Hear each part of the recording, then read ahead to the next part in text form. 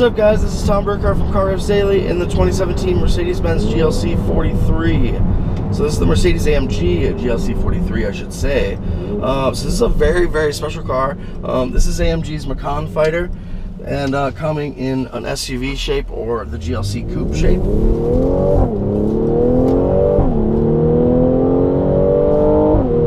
With the twin turbocharged V6 making 367 horsepower, 384 foot-pounds of torque, through what I believe is a 9-speed automatic, and an intensely adjustable chassis and drive mood. Because of the air suspension and the turbocharged engine, the drive modes in this car are actually like otherworldly. Like, you go into comfort and the car is like super chill. I mean, right away it's like just smooth and creamy and easy and Mercedes-Benz like. And then right when I get into Sport Plus, it's just the car like takes it up a serious notch. And then of course we have individual, wherein you can tailor the special modes of the Sport Plus. I'm sorry, guy. So really, really special machine. Looks awesome outside and seems to drive really well too. I'm noticing a really, really an extreme level of agility in the steering. Excuse me, in the steering, and then also in this air suspension.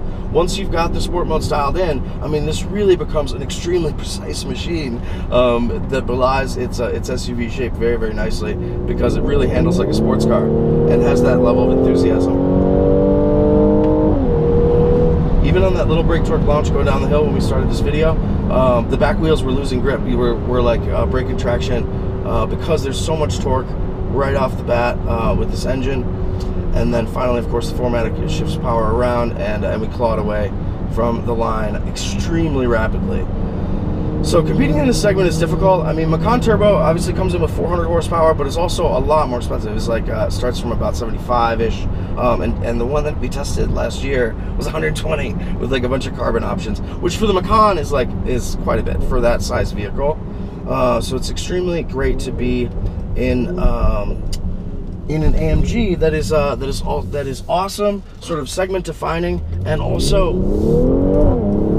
fairly affordable. So it's got a really interesting, definitely has that sort of that big AMG kick on upshifts. You know, right when the boost is still engaged, and you get that next gear locked. I mean, it just pops forward, and it also, you know, pops from out back. The exhaust sounds really, really nice. Mercedes, of course, is one of the experts at getting turbocharged engines to sound fantastic, and this one is certainly no different. Some pops from out back too. So into first.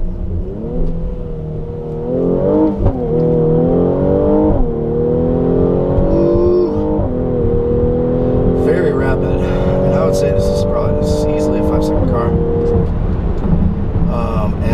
And it definitely feels it. So, but I think the adjustability and the individuality or the individual settings are really what make this vehicle special versus just a big engine SUV.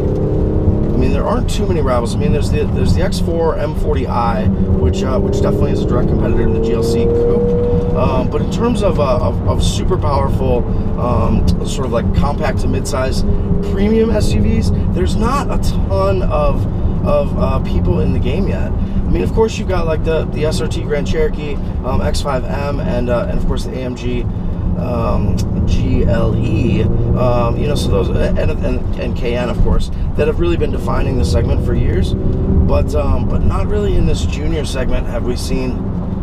So really, some interesting G-force there, and the suspension seems to be dealing with it rather well. Of course, air suspension has big benefits in its range of adjustability. It can either go super firm or super, super soft. So that's very, very nice to have that level of control.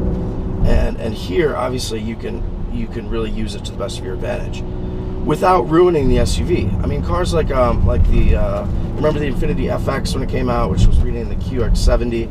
I mean, that car when it came out had 22s and really handled well, but there was a big price to pay. It was so bumpy you could literally see the hood shaking as you drove down the highway, which is too much.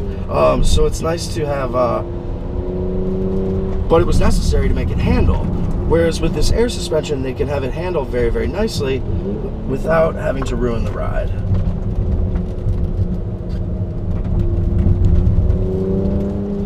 So GLC43 is a very, very nice, I mean, it looks great, it drives awesome, it feels extremely nimble, and it's definitely agile, which is really cool. So let's try a different mode. I don't know what I'm in. I'm in individual. Let's just try like Sport Plus proper. So you see it's obviously Sport all down the line. It turns off automatic stop start, but keeps our climate and comfort. So here you have a terrific amount of rev matching and yaw sensitive gear action to basically keep you in the right gear to make power instantly. So there's zero perception of turbo lag, even if turbo lag might exist in theory. I mean, you really don't feel it, which is stellar. It drives fantastically well. I'm a big fan so far. Wait, this is no outlet too? Okay, it goes this way.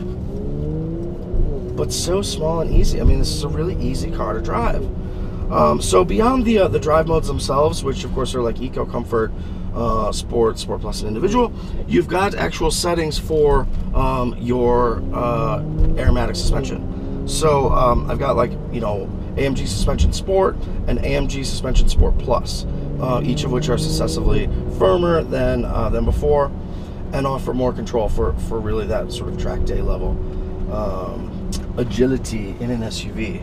Very, very unusual to have this much fun and playfulness in an SUV shape, and one that's not, you know, I mean, it's not cheap, but not crazy expensive.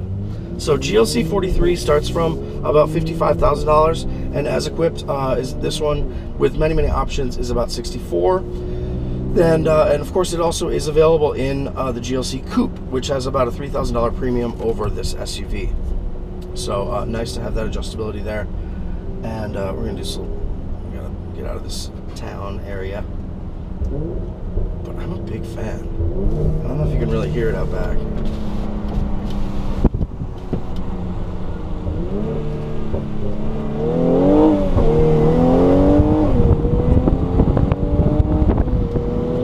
Well, that wasn't very elegant, but it definitely pops off the line like a jackrabbit. It feels very, very enthusiastic and eager, which is awesome. It really just encourages you to get a sense of the playfulness of the car, which is, you know, you can't take that for granted in any sport, you know, sporty type model, in terms of like the fun to drive nature. So this GLC really feels fun, and that's what I think I like most about it right now. Big fan. So definitely go check it out, and make sure to get the LED headlight option, because this car does not come standard with that. You have to spec that. Otherwise, you get like reflector halogens, which is no good at this price. All right, we'll see you guys next time. Check carrevsdaily.com for the full review in a couple weeks, and thanks for watching. Check back soon, and we'll see you later. Bye bye.